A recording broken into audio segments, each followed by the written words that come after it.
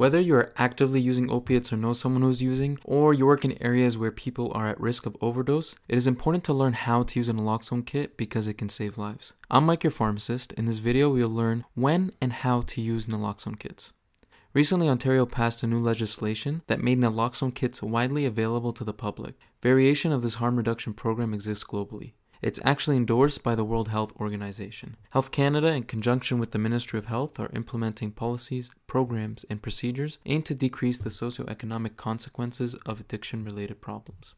Now, why is this important? Well, here's a graph from the National Institute of Drug Abuse showing the number of deaths from drug overdose. More than 64,000 Americans died from drug overdose in 2016, including illicit drugs and prescription opiates, nearly double in a decade. And this number is still on the rise. Data from the CDC showed that deaths from unintentional injury jumped from 2015 to 2016.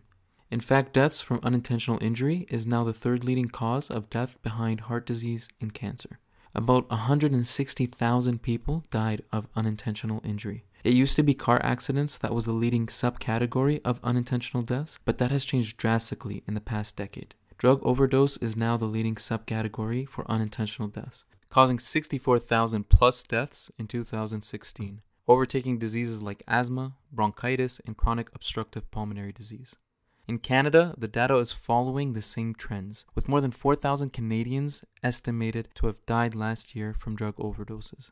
Now, to put this number in perspective, more Canadians are now dying of overdoses than motor vehicle accidents and homicides combined. Due to this drastic rise in overdose, naloxone no longer requires a prescription to be sold in Ontario pharmacies, if indicated for emergency use for opiate overdose. Now, who can get these naloxone kits? A person who is either currently using opiates or is a past opiate user who is at risk of returning to opiate use. This can be someone who abuses street drugs or prescription drugs. A family member or friend of someone who's at risk of opiate overdose. Now, with this legislation, naloxone kits can only be distributed to those who have received appropriate training. That's why naloxone kits just can't be put outside a hospital or a clinic. Now, how does naloxone work?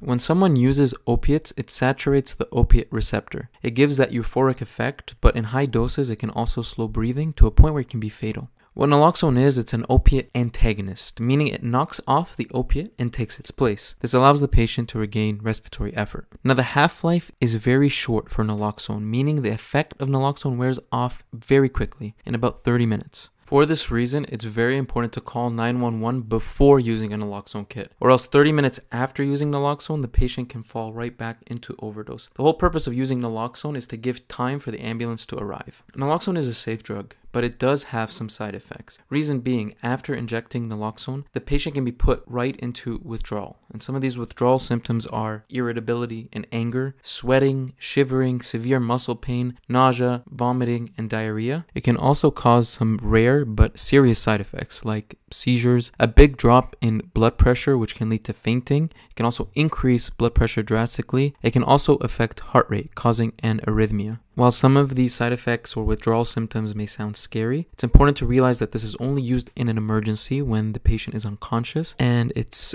better to do something than nothing. How to assess the signs of an overdose. If someone may not be responding to you when you yell, if their breathing is slower, or you hear gargling sounds, or they're not breathing at all, if they have cold, clammy hands, if their body is limp, if they have bluish lips or nails, and if they have pinpoint pupils. The contents of a naloxone kit are as follows. There's 2 1 ml ampules of naloxone, 2 1-inch syringes. There are 2 safety ampule opening devices for the ampules. There's 1 pair of non-latex gloves. There's 1 rescue breathing barrier and 1 naloxone identifier card. If you are suspicious of an overdose, such as seeing paraphernalia around, you see shallow breathing, bluish lips, or nails, the first thing you need to do is shake and shout the patient's name. If unresponsive, call 911 and stay on the line with them. It's important to call 911 before injecting naloxone because, as mentioned earlier, naloxone only works for about 30 minutes. So if the ambulance doesn't arrive within that 30 minutes, the patient can fall right back into overdose. Now, after calling 911, you will break the ampule with the ampule breakers provided in the kit. You'll draw up 1 ml of naloxone into the syringe, and then you inject intramuscularly or into the muscle, either the shoulders or the outer thighs, and you can inject it through clothing as long as the clothing is in a jacket or thick clothing. And then after that, you're going to do chest compressions. And if you are CPR certified, you can also use rescue breathing. Now, if this is not working within 3 to 5 minutes, you can inject another 1 ml of naloxone into the patient. Now, if you have to leave the person unattended and they're unconscious but breathing, here are some steps to put them in the recovery position before you leave them. Their head should be tilted back slightly to open the airway. You should place their hand under their head for support and bend the knee forward to prevent the body from rolling onto their stomach. Now, some tips if they do fall out of overdose after injecting naloxone. You don't want to make them stand because they can fall. You don't put them in the shower because they can drown, and make sure you don't give them a stimulant like cocaine or crack. It can actually make things worse for obvious reasons. I'm Mike, your pharmacist. If you found this video informative, please subscribe for more health education videos like this one.